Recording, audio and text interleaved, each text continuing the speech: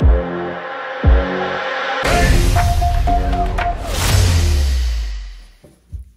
right, friends, we're back. Welcome back to another Mikey Works video, and today is hopefully going to be a big day. We're going to work on getting the brakes and brake lines run for this pan, and I really want to get this thing as a roller. I don't have my front suspension yet, so when we get to putting it back on the ground, the stock suspension that's kind of laying over in the other part of the garage is going to go back on temporarily until my new air-cooled front beam shows up. Not sure when that's going to be. It might be a little while down the road. They're a little backed up, but I do believe I have all the components I need to put the brakes on. And so I'll be running lines. I'll be setting up components. On the front, I'll probably just put the front rotors back, the front drums back on. In the back, I'm switching over to the discs. So when that front beam shows up, it's spindle to spindle, I should be able to just bolt the brakes on and turn this thing into a roller. But let's see what we got. Got some parts laid out here on the table, starting from the master cylinder and going through. I had to wait a few days because I didn't have the master cylinder bolts and spacers. I have new brake lines. I've got the hard lines and soft lines. My pedal assembly is down here, ready to go back on. I actually have some other components for that showing up. So let's go ahead and get started, and we're going to start bolting that pedal assembly up into place. So I mentioned the bolts and spacers. So up here in the front bulkhead, you can really see the two-piece component nature of the bulkhead, and the spacers go right in there between the two pieces. And it ensures that the bulkhead doesn't collapse on you and that your master cylinder stays in the right place.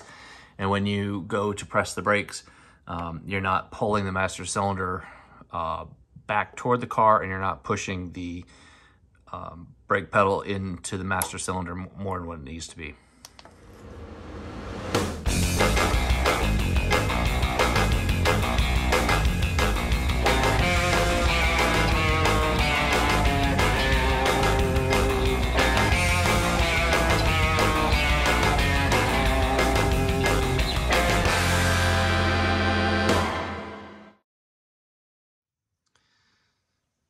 All right, so after a little fighting, I got the pedal cluster back in, and the master cylinder is on. Those little sleeve bolts, the sleeves for the bolts for the master cylinder were a little long, so you probably saw me grind them down just a little bit and then lose one of them repeatedly down in the bulkhead, but I fished it out with a magnet.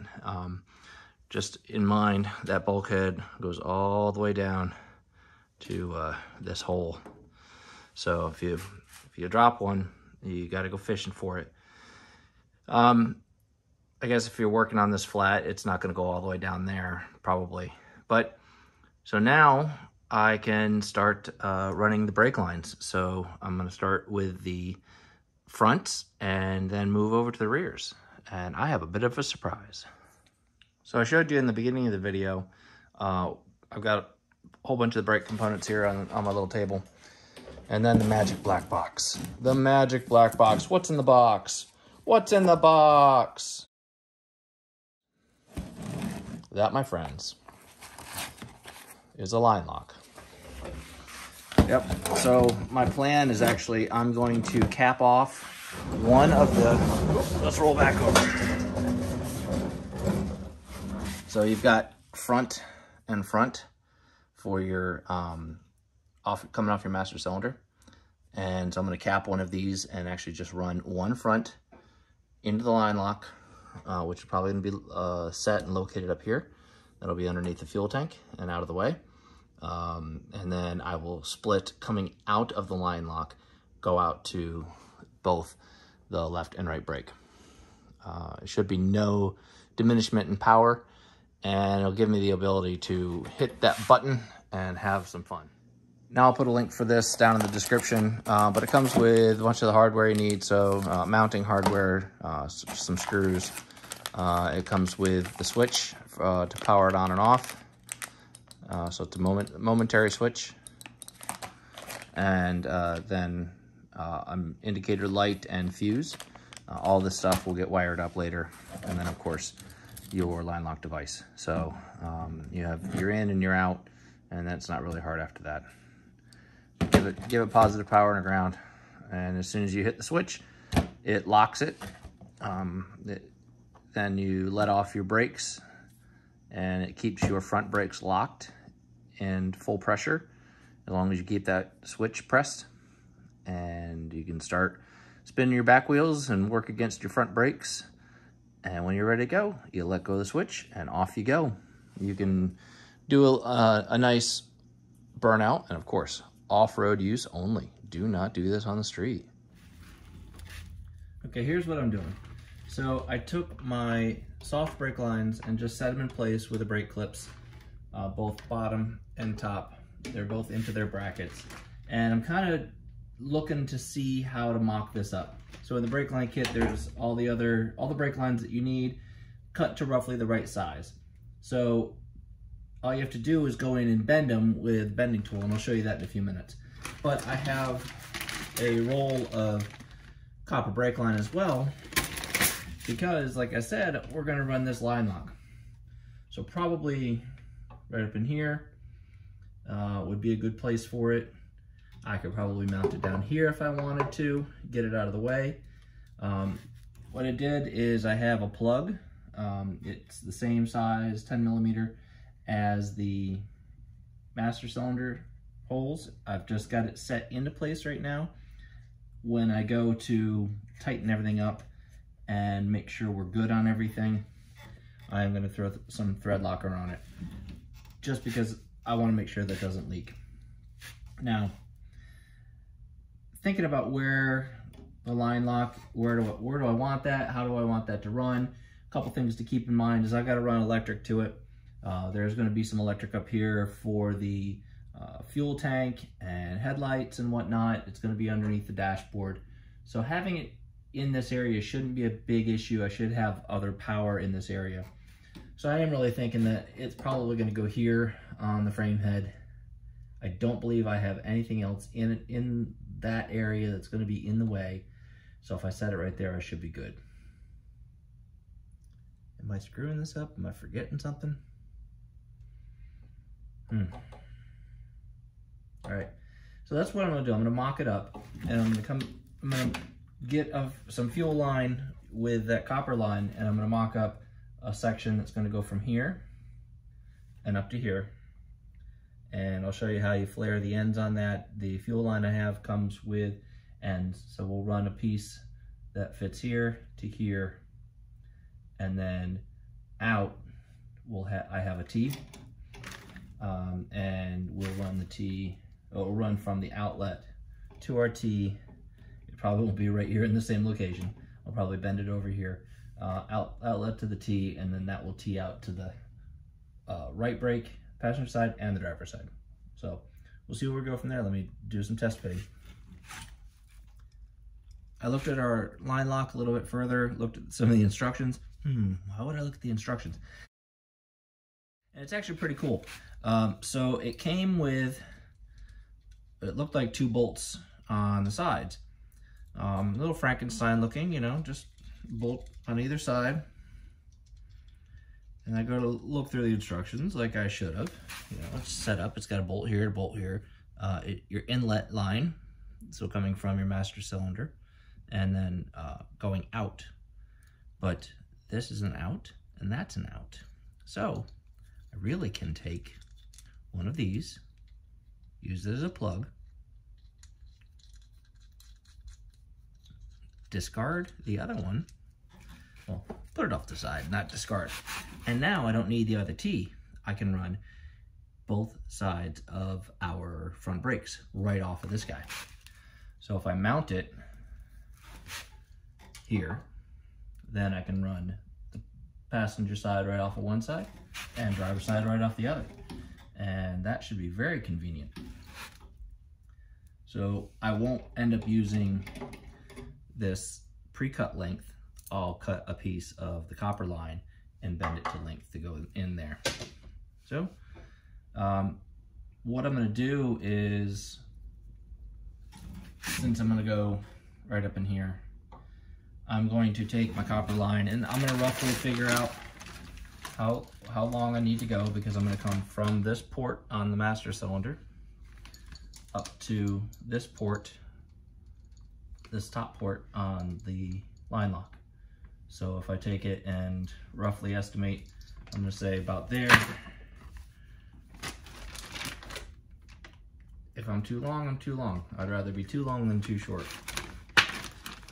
Then you take a tubing cutter, just had it.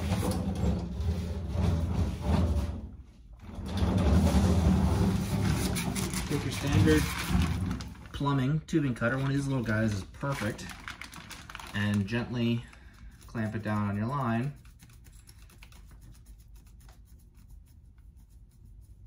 Now, if you've never cut copper for doing interior plumbing, all you're gonna do is set it on here till it's snug, not tight, snug, and just roll it around. And what it's doing is it's etching the copper line itself. And every couple turns, you're just gonna tighten it down just a little bit more. Because what you're trying to do is get the cutting wheel in here to cut into the copper a little bit. A little more snug. You feel it start to cut into the copper.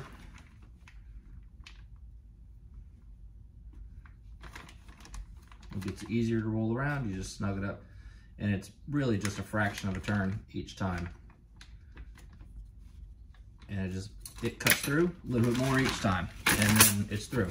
Now what it does is it leaves you with some slight burring on there. You don't want to leave the burr, because that ends up becoming a problem later. And I grabbed something earlier from downstairs. Let's see, where did it go? Which side is it? I know I have it. I have a small file. I thought I left it on my tool cart here with me. And I'm gonna run a small file in that hole, clean it up, probably take some steel wool, run it around there as well, just to make sure that I don't have a rough edge on the end of that copper. I really don't want to have anything before I run it through the flare tool. All right, so we're gonna do a little lesson here. We have our brake line that we just cut over there with the buggy that we were gonna run from our master cylinder over to our inlet side on our line lock. The problem is, if you put one of these crimp ends on one of the nuts on that goes into here or into another part of your brake system, without putting a flare on the end of this, it will leak, and you don't want it to leak. So first thing we're gonna do, I showed you, we cut it and we ran the file down in there. And I'll show you again real quick since I did it off camera. I have these small needle files that I got from Harbor Freight. Run it in there, and I just kind of deburr it, clean it up, make sure there's nothing on it, and I hit the outside of it with some steel wool that I've got over there. You take your end that you're going to have on your line and slide it on. All right, don't forget to put it on, because if you're putting it on a longer line, then if you don't put this on, you're kind of SOL. And with our tool that we have, this is a double flaring tool. This bracket has a whole bunch of different sizes on it for various sizes of tubing, all the way up to 1/2 inch. We're not going to go to 1/2 inch. We're going to go to 3/16, which is the size of our line. And we're going to loosely put it in there. And we're just going to loosely tighten it, not tight yet, okay? Because you see all of our little insert pieces here? We're going to take our first one. It's marked as 3/16. It's marked right there. I don't know if you'll be able to see it on the camera. It's actually marked right there, embossed. We're going to set it in the hole right next to it, because we're going to have our tubing the same depth as that piece. So you want to try to set your tubing down to that length. Now we can crank it down, put our piece back out of the way. we'll come back to him in a minute. Crank down our brake line tool. All right. And you see this kit actually came with a cutter, which is nice.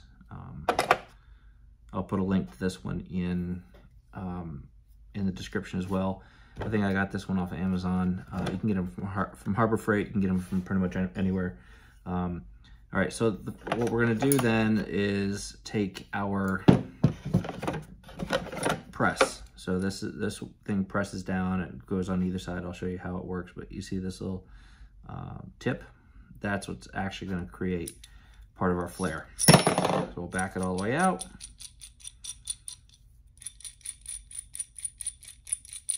We're gonna thread it over our tube. We're gonna take our 3/16 piece, and it has a stem on it. You see that stem on there? I'm gonna slide that stem down in our brake line. And then and you wanna snug it down.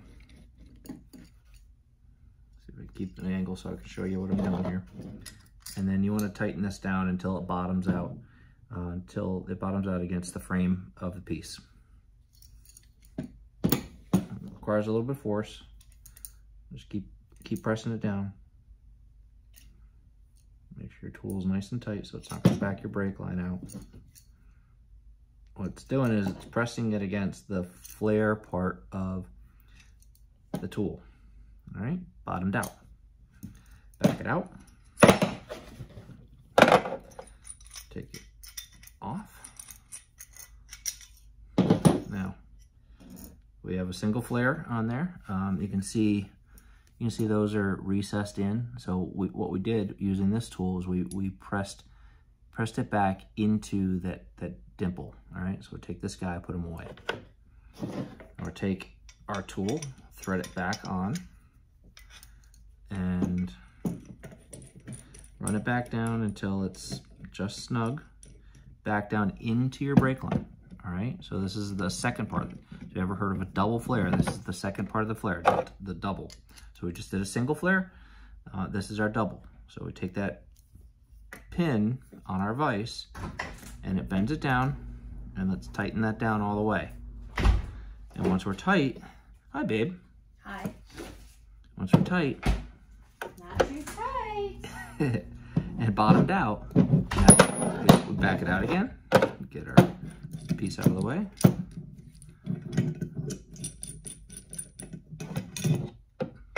Move this guy out of the way. Loosen our brackets.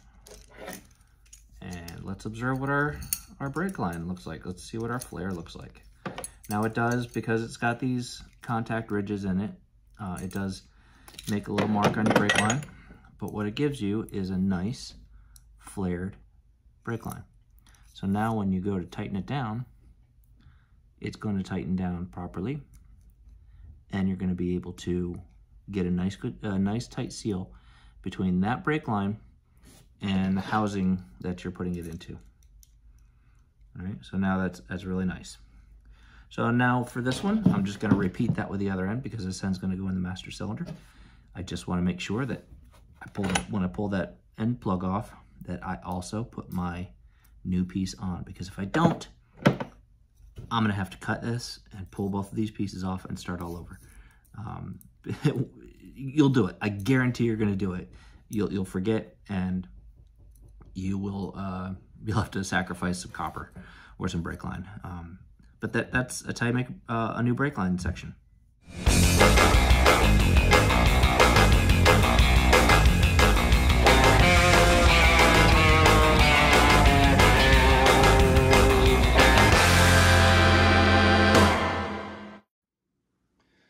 Okay, and so through the magic of time lapse, you can see the front brake lines are in. They're a little wavy here and there, so I'm going to work on smoothing them out, getting them, especially this guy down here, because there's some lumpy bumpies in him, but I'm going to work on getting those out. What I really wanted to make sure was that I stay clear of the fuel line up here. So where the fuel line comes out, I've got clear passage. And down here, I have enough space between the master cylinder supply lines and the master cylinder reservoir, and what goes to the driver's side front brake. But there it is. It is plumbed up from the master cylinder up to the line lock and out to the driver's side and the passenger side front brake.